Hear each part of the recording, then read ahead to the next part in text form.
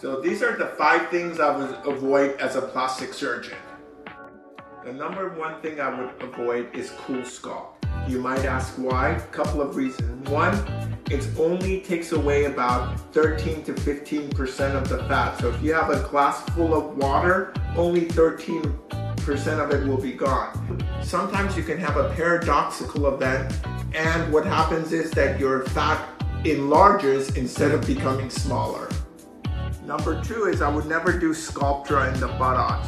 Although Sculptra is a good product, the buttock is such a vast space. You would have to do like $100,000 worth of Sculptra to really see any difference.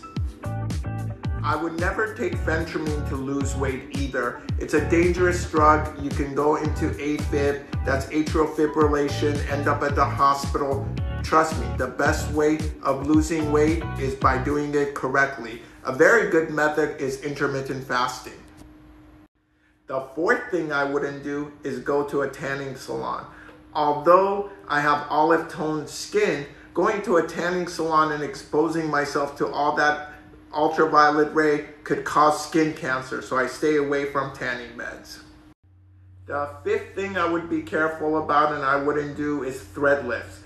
This is so heavy, you're asking a small piece of thread, which is like about the size of your hair, to lift this up and keep it up. Although it might do it temporarily, it's not really feasible to do it every 5 to 6 months.